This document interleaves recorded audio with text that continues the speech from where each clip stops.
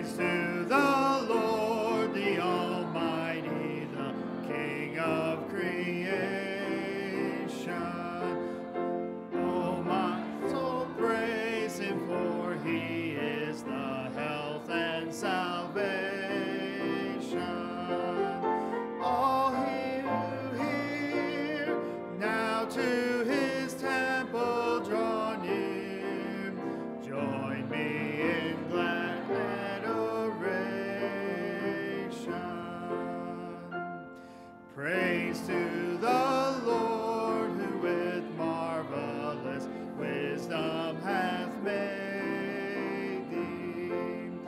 Deck thee with health and with loving hand, guided and stayed thee. How often grief hath not he brought a relief, spreading his wings to o'ershade thee.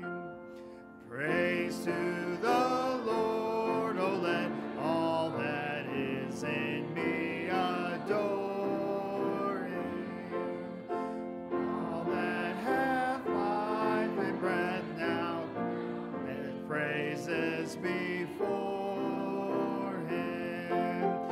Let the amen sound from his people again, gladly forever adore him. Amen. Let's bow for opening prayer. Dear Heavenly Father, Lord, I just thank you for this day that you have made. Another day where we get to live, Lord, and serve you, Lord. It's such a privilege to serve you, and it's a privilege that you loved us enough, Lord, that even when we were sinners, you died for us, Lord. And Lord, I pray we never lose sight of our salvation, and I pray that we focus our lives on serving you and telling other people about you. Lord, I pray you be with Pastor as he preaches, Lord, and I pray if there's someone here who is not saved, today will be the day of their salvation. Lord, I pray that they don't put it off. I pray that they don't get distracted, Lord, but today they decide to trust you as Savior, Lord. And Lord, I pray everything brings honor and glory to you. I pray for all these things in your Son's name. Amen. You may be seated.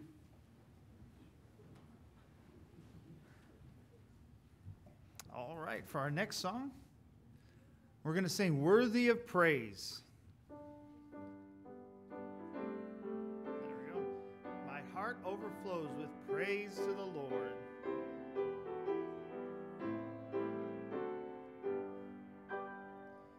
My heart overflows with praise to the Lord.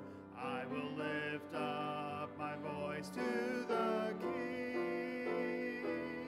He brought me out of the pit of despair and taught my heart to sing. Worthy of all my praise, you are worthy of all my praise. I bow at your throne and I worship you alone. Lord, you are worthy, worthy of praise. My lips sing his praise, my heart fills his love. His word is a lamp to my way. His mercy and grace forever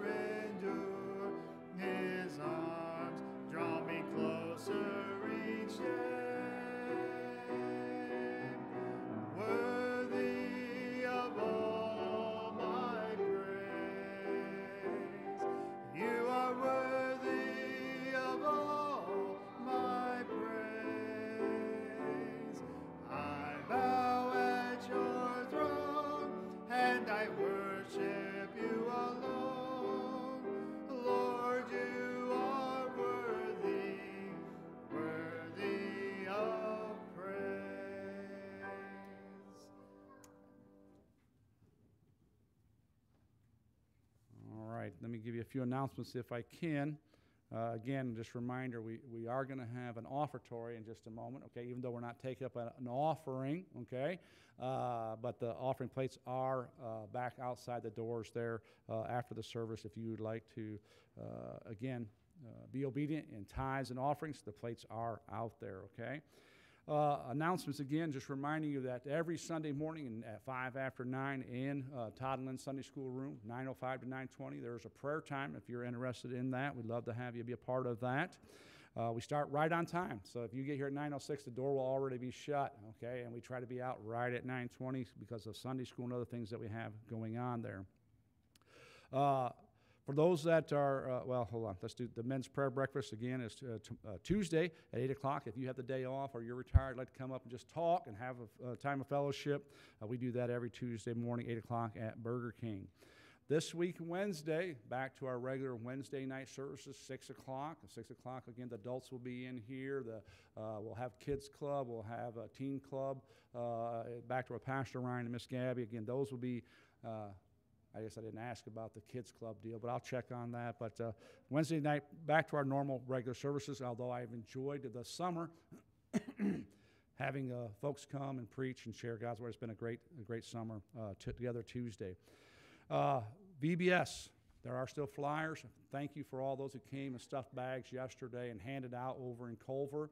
We've had no issues with anybody. People are very polite and gracious to us. If we don't purposely knock on doors and talk with people, but there have been a couple people outside, and we've done that. They've taken it. Nobody's ever been offended by anything, so we're good about doing that. So we have North Judson covered, and we have Culver covered. Pastor Ryan has done all that work, and we want to keep doing that. We'll let you know about this Saturday with Knox. We're hoping that the Knox School will hand out the flyers for us. They've done that for Good News Club in the past for the elementary, but this is not Good News Club, not sure. But we're hoping that they'll send them home for the kids so we won't have to do this area. They'll do that for us. If not, then Saturday we will try to start right away and get as much as Knox covered as we can. What we'll probably do, I didn't talk to Pastor Ryan yet, but what we'll probably do is Friday night, if a few of you can come and finish stuffing the envelopes or the bags, we'll do that. And we'll probably start right at 9 o'clock Saturday and go and get as much done up until noon as we can. And then we'll call that good, okay? Be praying about VBS.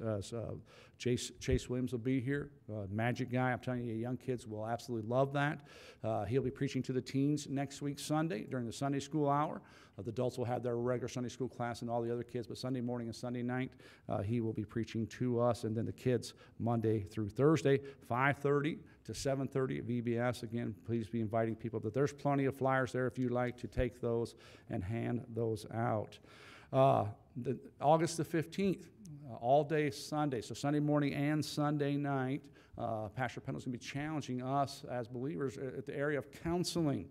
Counseling is important not just for somebody who's a counselor for a living, but for every believer. We need to give biblical answers to people's issues, not our opinions and things. And Pastor's going to go over that. He's very good in the area of counseling. He's going to share some things with us Sunday morning and Sunday night. I encourage you to come to both of those services. We have a responsibility to one another, to help encourage one another. And Pastor's going to bring those things out on August the 15th. August 16th, is Faith Bible Institute begins from 6 till 9.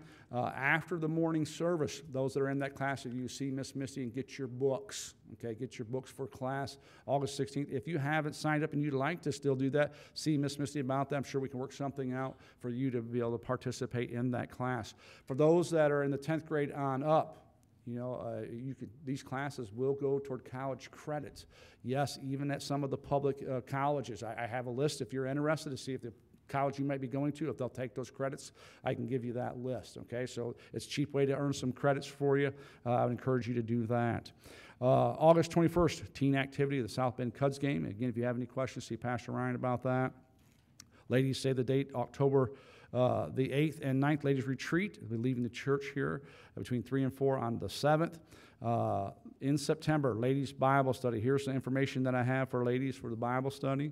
You'll be meeting the first Thursday of every month from 12 until 2. It says carry in lunch. There's a sign-up sheet, and books are at the Welcome Center, okay? Books for your Bible studies. That's starting in September, the first Thursday in September. October the 9th, again, is a teen event, Rekindle at Indianapolis. Again, if you have questions, see Pastor Ryan about that. Ladies, again, walking exercise Monday, Wednesday, Friday from 1 until 3. I see Mrs. Kreider back there. Today's her birthday. Okay, so happy birthday, Mrs. Kreider. Okay, I'll have Brother Don sing to you before we sing our next song. But again, let me remind you again, we are not passing the offering plate at this time. It is back there at the doors. But at this time, Miss Sarah's going to play an offertory for us. Okay.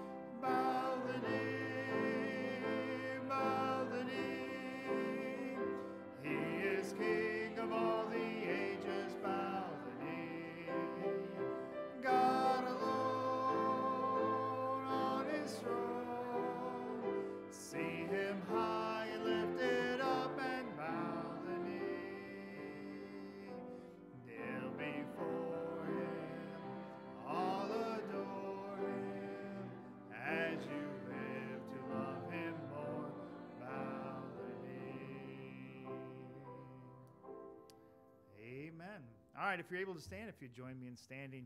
As we sing our final congregational this morning, All for Jesus.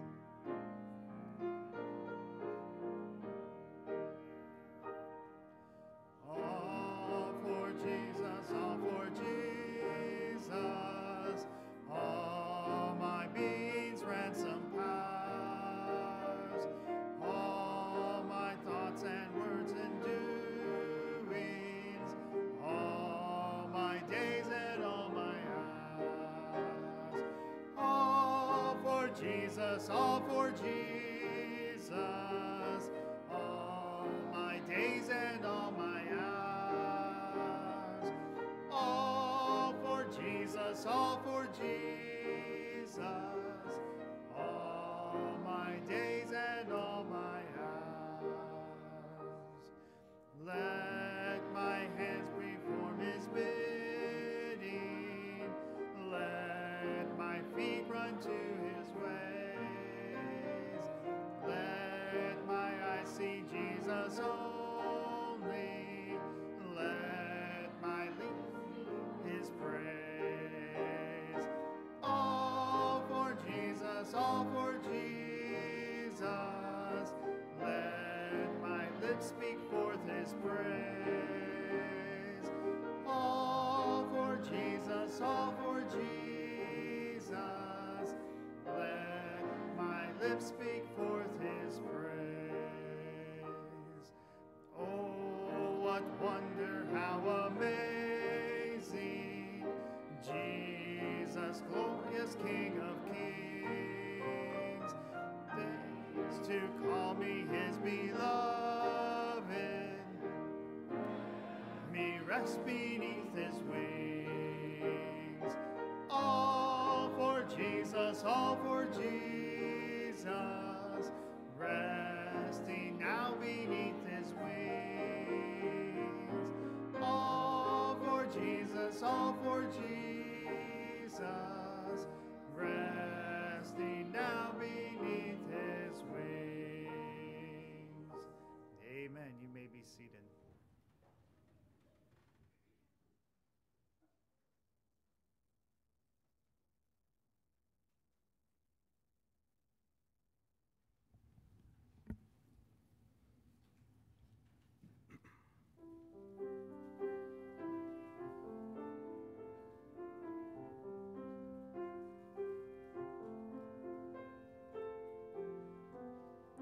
When Joseph went to Egypt land, he wasn't there alone. He knew the Lord was there with him, though he was far from home. In every task that Joseph had, he did as he should, though others meant to do him harm. God meant it all for good. God is good through every trial and test. God is good, and I know his way is best. Even when I cannot see the purpose of his plan, still I understand. God is good.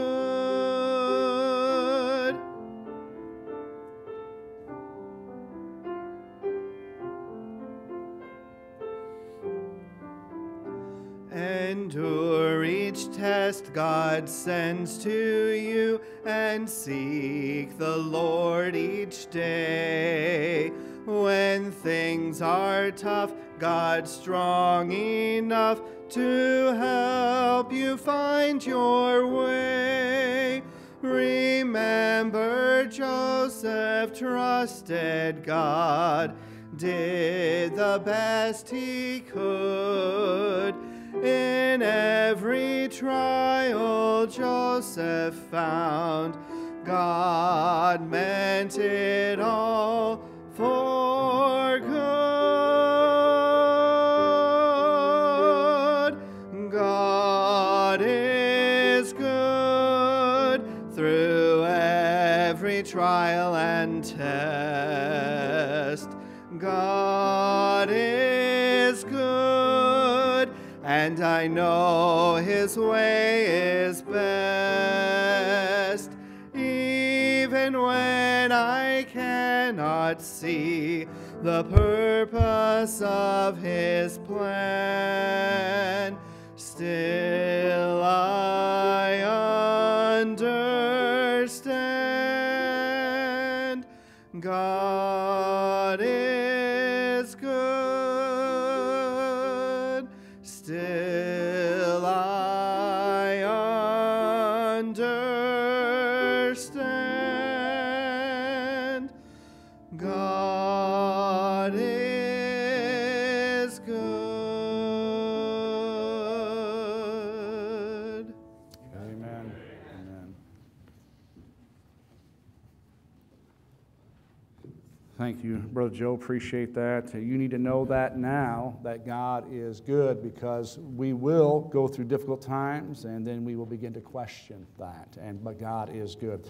Brother Pete just let me know that the TV is in the fellowship hall. If you think you're a little cramped here and would like to go to the fellowship hall to watch it on the TV, you can go ahead and do that. At this time, we are still good for Kids Club or Kids Church, Children's Church, whatever it's called. There's something there. I'll get it right. Children's Church, 4 years old up through the 4th grade, can go ahead and be dismissed at this time. 4 years old up through the 4th grade can be dismissed. As they head back there for Children's Church, thank you for the teenagers that are working that. It's giving them experience and learning to serve, but I think the kids enjoy being taught by the teenagers there, so they're doing a good job back there. I did forget to mention this to you this morning. Just want you to be aware that we will have a missionary here tonight. I believe his name is Brother Alan Johnson, Bearing Precious Seed Ministry. He'll be here tonight. He has family that lives in North Judson, and so he asked while he was in the neighborhood if he could swing by here and share his ministry with us, so we'll be doing that tonight. My wife and I will not be here tonight, okay, so Pastor Ryan will be taking care of things.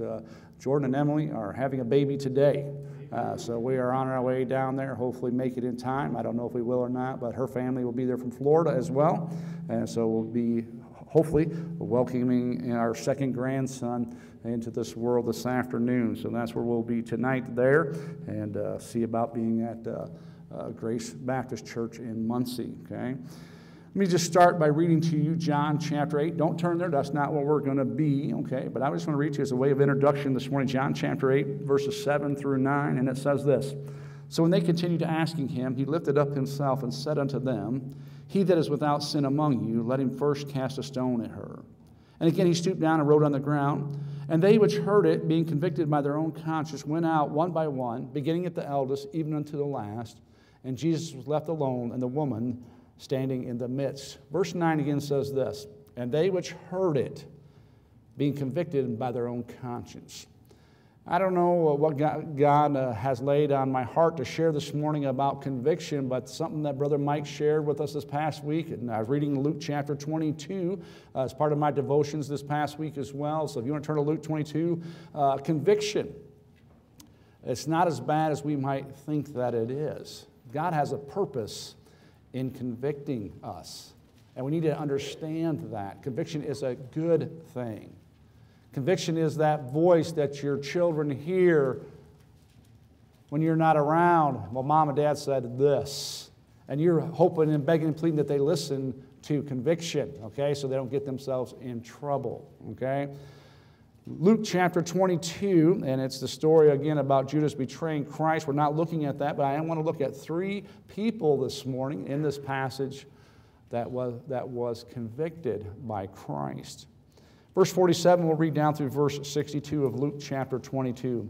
And while he yet spake, behold, a multitude, and he that was called Judas, one of the 12, went before them and drew near unto Jesus to kiss him. But Jesus said unto him, Judas, betrayest thou the Son of Man with a kiss? Now let me just I hope you know, but let me just stop and say, in the crazy world in which we live, it's not a kiss between a man and his wife, okay, or a man and a girl, not that kind of kiss. It's a way of greeting one another, okay? Don't misinterpret that. Again, we live in a crazy society where people want to read something, oh, Jesus was kissed by another man. No, it was a kiss on the cheek as a way of that they greeted one another, okay? Verse 49, when they which were about him saw what would follow, they said unto him, Lord, shall we smite with the sword? And one of them smote the servant of the high priest and cut off his right ear. And Jesus answered and said, Suffer ye thus far? And he touched his ear and healed him.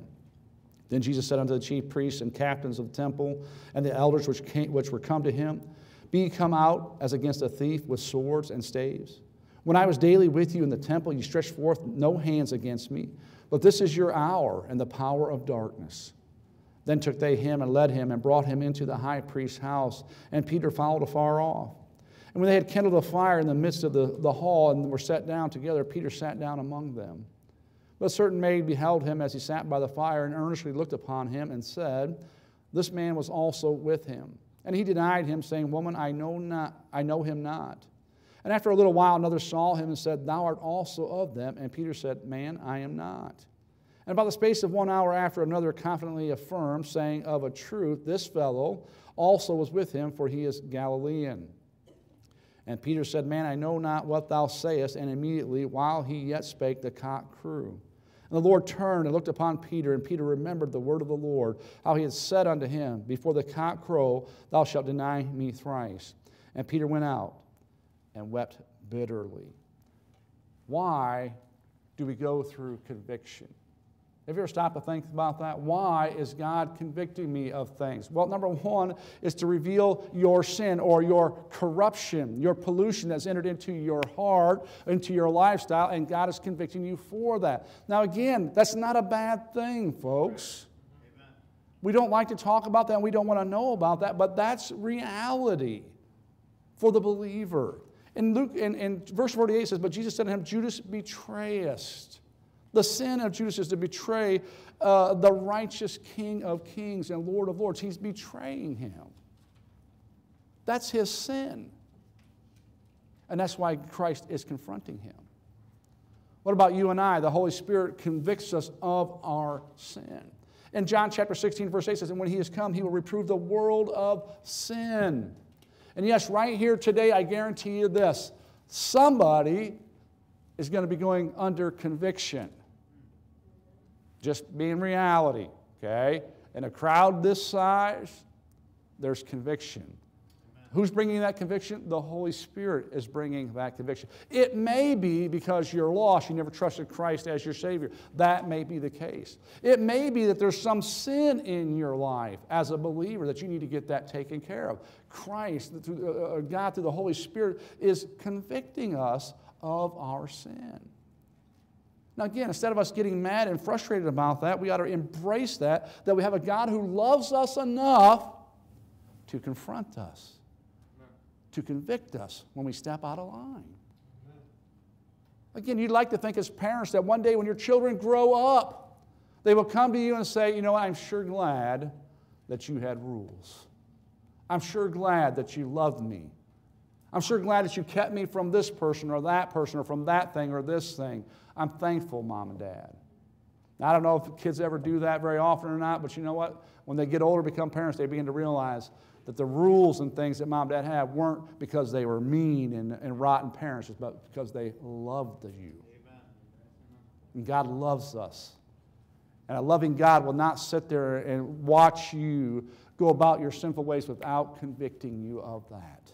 Oh, we ought to thank God for that. Amen. But also, you know, the idea of convicting there is to reveal to us what is right. Okay? Again, conviction, what difference does it make if you tell your kid he did wrong, he did wrong, he did wrong, if you never told him what was right to begin with? And God does that. Notice what it says here in verses 52 and 53, where it says this, Then Jesus said unto the chief priests and captains of the temple and the elders which were come to him, Be ye come out as against a thief with swords and staves. Now get this, verse 53. When I was daily with you in the temple, ye stretched forth no hands against me. This is not the first time they heard Christ speak. They had heard him speak on other occasions. And you know what? They purposely came to hear him speak. And you know what? They never once threatened to haul him away or to kill him or anything else. Never did that happen. Why? Because they knew what he was saying was truth. They may not have liked it, but he was giving them truth. You know what? That's the way you and I are. God gives us truth in his word, even though, oftentimes we don't like it. But again, do you not want to know the truth? How many of you like when people lie to you? Anybody like it when people lie to you? How many people have ever had somebody lie to them? Let me see your hands, first of all. Okay. Oh, yeah, probably everybody. Okay, yeah. And you knew that they were lying to you. That frustrates you. It frustrates me. But you know what? Why do we get angry with God when he gives us the truth? He tells us what is right. Why? In order to keep us from doing that which is wrong. Again, why do we tell our children what is right? And again, parents remind you again, don't say because I said so. That's not good enough, okay? That's not good enough. Let them know why it is wrong. Again, in John chapter 16 and verse 13, it says this, howbeit when he, the Spirit of truth, is come, he will guide you into all truth. Don't we love truth? Now again, not always, I understand that. But I'm thankful for truth. If it wasn't for truth, you and I would not be saved today. The truth, what? The law shows us our sin. The Ten Commandments shows us our sin, and that Christ loves enough that he sent, that God loves enough that he sent Jesus Christ to die on the cross for your sin and for my sin. Amen. And you know what? You can have eternal life. That's truth. But you know what? We have many people and many religions out there telling people about eternal life, but it doesn't line up with this book. They're lying to people. They're deceiving people. Now, whether it's intentional, I hate to say it, some probably are, or even unintentional. You know what? You need to know truth, and truth is here. And the Holy Spirit will guide us into all truth. Yes, I believe even the person that's sitting here today without Christ, you know what? If you're under conviction, it's the Holy Spirit is teaching you truth. I remember sitting in church before I was saved. And you know what? The Holy Spirit was convicting me about my sin and giving me the truth that as a sinner, if I don't trust Christ, I will spend eternity in a lake of fire. That was truth. And I was thankful for that. Even though I didn't make that decision right away, I still knew the truth. Why does God convict us? Again, that we might change, that we might be restored. Again, why do you discipline your children? You correct them. You want them to know truth. You want to restore them. And not only that is that we're changed more into the image of Christ. As we're disciplining our children, again, for what purpose? For adulthood. That they might be godly adults. Different from the worldly people that they will come in contact with. Are we doing that? Again, God wants us, as He convicts us, the whole purpose is that we might be restored, that we might live for Him, that we might become more in the image of Christ. Is God convicting you today?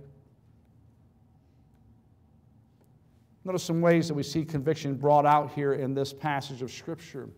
We see Christ convicting Judas by just the words that He's spoken. Again, in verse number 48, Judas, betrayest thou the Son of Man with a kiss. Again, I know we can't really grasp this because we're not there, but think about this for one moment. Here comes Judas. Remember, Judas was what? One of the 12. Chosen by God. Judas, given power to heal. Judas, who's seen miracles firsthand by Christ as He was with them. The amazing things that Judas saw in his life. Okay, think about that. Now here he comes. And he comes to Christ to give him a kiss, and Christ says, "You're betraying me." Now, again, we're going to look at Judas' response in just a moment, but right now, just think about that. Have you ever had somebody speak something to you and automatically come under conviction? Whether it's a Sunday school teacher, or whether it's preaching or evangelist, maybe it's even your own personal Bible study, and all of a sudden, you know what, you read a word and boom, you are convicted. Folks, that's a good thing. The words of God. It says in Hebrews chapter 4 and verse 12 that the word of God is quick and powerful and sharper than any two-edged sword, dividing the sunder of soul and spirit, of the joints and marrow, and is a discerner of the thoughts and intents of the heart. My, God's word is powerful. And Judas knew that and experienced that firsthand. How dare you? This is not what Christ said. He says, betray us now, the Son of Man, with a kiss. How do you not drop to your knees right then and there and beg for forgiveness? Judas doesn't do that, but we'll come to that, like I said, in just a moment. But it's the Word of God. It speaks to us. And whether, again, God uses it through our own personal time or through other people, God's Word will convict us. Notice here in this passage also that people are convicted by the miracles or the wonders of God. Look at verse 50 and 51. Then one of them smote the servant of the high priest and cut off his right ear. And Jesus answered and said, suffer ye thus far? And he touched his ear and healed him. Again, this amazes me. Maybe you don't think this is conviction, but I'm telling you right now, I'd be convicted. Here's this guy who comes, and I don't know if this soldier even knows why he's there totally, other than the fact that Judas is betraying him. I don't know if he knows all the outcome or what will be happening, but he knows this. His ear is cut off. And Jesus picks it up and puts it back on. Totally healed. Now, why is he there in the first place? To take Jesus away. And now all of a sudden, he's healed. Wouldn't you stop and think, you know what, maybe I got to reconsider this? Doesn't happen. I'm telling you, there's conviction there. Again, he's not imagining his ear being cut off. It was cut off. There was blood. I'm sure there was pain. I'm sure he saw his ear lying on the ground. Is that mine? Well, yeah, it's yours. You know, Jesus steps forward to pick that ear. Why doesn't this guy stab the Lord Jesus Christ? I mean, his ear just got cut off. Maybe he's thinking he's making a move on him, but he doesn't do that. He just stands there. Jesus picks up the ear, puts it on, totally healed. I'm telling you, I'm here to take you away, and you're healing me. That's conviction. Yeah. I'm telling you, it's conviction. He doesn't see it that way, and we'll talk about that in just a moment as well. Then we see in verse number 61, where sometimes, you know what, God convicts us just by stirring our hearts, stirring within us. Look at verse number 61. And the Lord turned and looked upon Peter, and Peter remembered. Peter remembered. Remember, Peter, not too long ago, was spouting off his loyalty to the Lord Jesus Christ, and now he denies him 3 times, and as soon as the rooster crows, he remembered what the Lord said to him. You know what? We don't have the Lord speaking to us in the aspect like he did here, but you know what? The Holy Spirit that dwells within us stirs our hearts when we are sinning against a holy God. Now again, in order for you to experience that, you must be saved. Think about this again as we look. I'm going to give you 3 verses that talk about the Holy Spirit dwelling within. Now, who is the Holy Spirit, folks? Yes, thank you, Pastor Ryan. One person answered, okay? I know the rest of you knew the answer. You just want to see if Pastor Ryan knew the answer, huh? Yes, I know that, okay? Right. Remember, Holy Spirit is God. Now, again, grasp that. He's God. Romans chapter 8, verse 9 says this. But ye are not in the flesh, but in the Spirit. If so be that the Spirit of God dwell in you. Now, if any man have not the Spirit of Christ, he is none of his. Who is dwelling within me? God, as a born-again believer, is dwelling in me. Think about that. A holy, righteous, almighty God dwells within me as a believer. Folks, you can't get any more of God than that. Amen. But here's the thing. Those that are not saved don't have the Holy Spirit dwelling within them. They don't have God dwelling within them. We are promised and we're told by the Word of God that, again, that we that know Christ, He dwells within us. 1 Corinthians 3 and verse 16 says, know ye not that ye are the temple of God, and that the Spirit of God dwells in you. Folks, again, I don't know if we ever stop to think about God dwells in us unless we see a passage like this or we're reading or whatever, that it comes to our mind. Hey, wait a minute here, wait a minute. Not only am I not alone, God's dwelling in me. In me. Greater is He that's in us than he that's in the world. Amen. Folks, if you're a born-again believer, God dwells in you. Do you not know that? We let so many times, I think we let the simple things of life pass us by. And the fact that God dwells within us, I think that passes by more than we realize. We are blessed to have a God that dwells within us. 2 Timothy 1 verse 14, that the God which, and the good thing which was committed unto thee, keep by the Holy Ghost which dwelleth in us.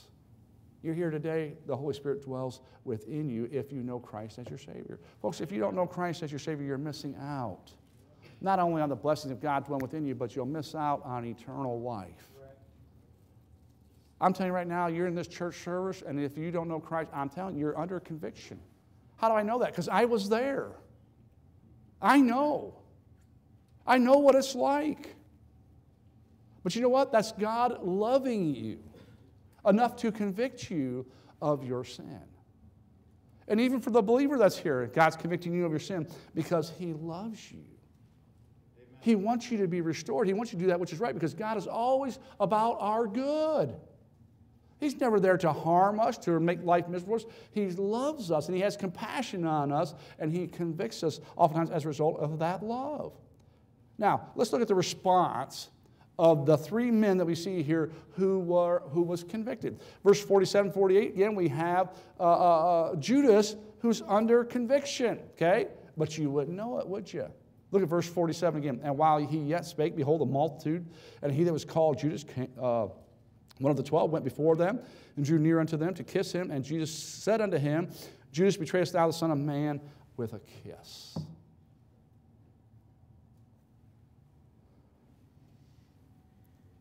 Judas had spent years with Christ. He said he loved Him. He spent time with Him. Saw the compassion that He had not only upon others but upon Judas himself. And now he comes to pretend that he loves him again by welcoming him with a kiss. And Jesus looks him in the eye and says, betrayest thou the Son of Man? Now I'm telling you, where's the conviction? Or do you have such a hard, rotten attitude like Judas had that it doesn't even faze you? Now, be aware of this, folks. If you can go through life sin after sin after sin and not be under conviction, you better examine your heart. Okay? Judas, by all accounts, if we were with them, Judas would have been the man that had been in church. Judas would have been the man that appeared to give the answers that Jesus gave. Yet, he was a betrayer. He was a deceiver. Does that describe you? Maybe you're just lying to yourself about your salvation. Because if you're never under conviction, we know the Holy Spirit does what? God chastens His children. Okay? I don't go around spanking other people's children, okay? But I spank my own. Okay? Now, I like to spank somebody else's children, but I don't do, no, I'm just kidding. All right, I'm just kidding. But a God who loves us will convict us. And for Judas to be able to sit there and look in the eye of Jesus and not faze him, I'm telling you, that guy has a brazen, cold heart attitude. I'm telling you, nothing's going to change that guy.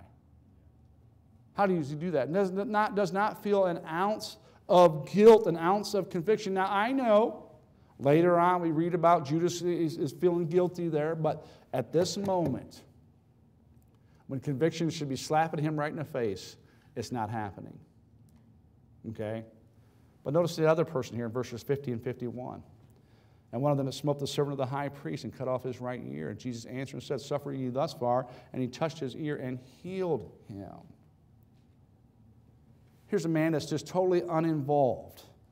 Okay? He has this bystander approach, in other words. He's just there along for the ride. Again, as we mentioned, he had his ear cut off.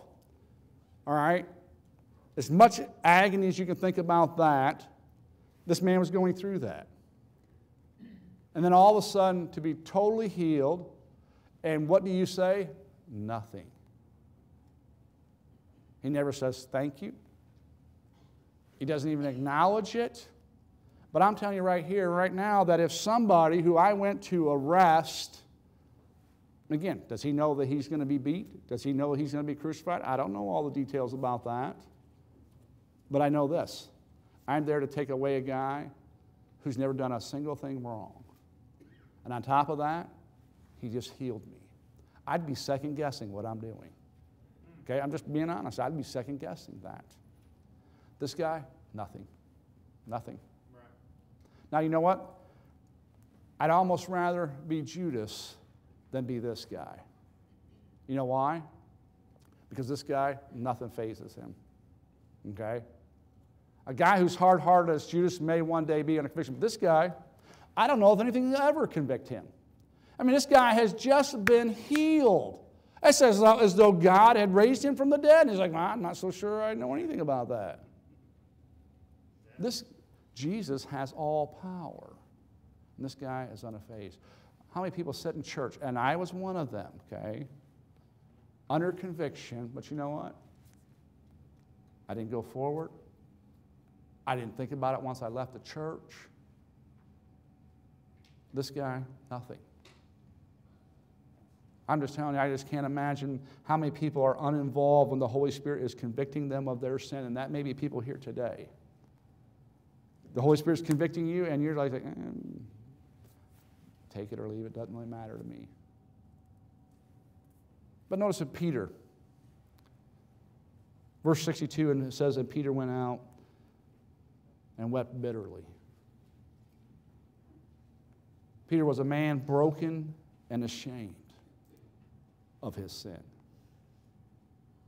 This is the response that we all ought to have right here when God convicts us of our sin, broken and ashamed. Peter, again, remember what? Was spouting off loyalty. I don't care what every other man will do, but I will never do that. And then he denies Christ, not once, not twice, but 3 times. 3 times. And then when he hears the rooster crow and Jesus looks on him, he remembers what Christ said. And I'm telling you, he was a broken and ashamed man. Amen. Reminds me of David in Psalm 51. Let me just read to you several verses from Psalm 51. Verse number 3, and it says this, For I acknowledge my transgression, and my sin is ever before me. Against thee and thee only have I sinned and done this evil in thy sight. That sounds just like Peter, doesn't it? Right in the very eyes of Christ, denying him. Verse 7, Purge me with hyssop, and I shall be clean. Wash me, and I shall be whiter than snow. Verse 9, Hide thy face from my sins and blot out all my iniquities. Verse 10, Create in me a clean heart, O God, and renew a right spirit within me. Verse 12, Restore unto me the joy of thy salvation. Verse 16 and 17, For thou desirest not sacrifice, else would I give it. Thou delightest not in burnt offering. The sacrifices of God are a broken spirit, a broken and contrite heart, O God, thou wilt not despise. I don't know of any men that were more broken than David in the Old Testament and Peter in the New Testament. Broken and ashamed. And you know what, folks? We dismiss our sin as though, that's no big deal. I'll just ask Jesus to forgive me, and he's obligated to forgive me. I don't know if you're really sorrowful over your sin or not, if that's your attitude. When we're convicted, you know what? Our response ought to be like Peter's, broken and ashamed. Amen. How have I offended my Lord? How have I embarrassed him? Amen. I'm ashamed of my actions. Repent. That's what Peter did. The right response out of these three men was Peter. The one we always want to cast a shadow upon at times. Oh, Peter, how could you do that? How could you sit there and deny the Lord? How could you lack faith when you're walking on the water? Oh, Peter, I'm so... No, Peter was the only one with the right response. Broken and ashamed. Repentant. When you're convicted and when I'm convicted, what is our response? Are we like Judas? Just cold and hard? Are we like the soldier there that, nothing, just nothing? Or are we like Peter, broken and ashamed? You know what? And that's what God does for us. He breaks us. Amen. Why? Not to keep us there, but that He might restore us. Amen. That we might have that fellowship with Him again and learn from that. As much as conviction may be something we don't care about and don't like, but you know what? It's the work of the Holy Spirit. And it's done out of a heart of love with the purpose of showing us what is right and a desire to restore us to fellowship. You know, that's a God who loves us, one who convicts us. Do we love Him? Well, we show that by how we respond to that conviction. Why don't we go ahead and stand? We'll have a word of prayer.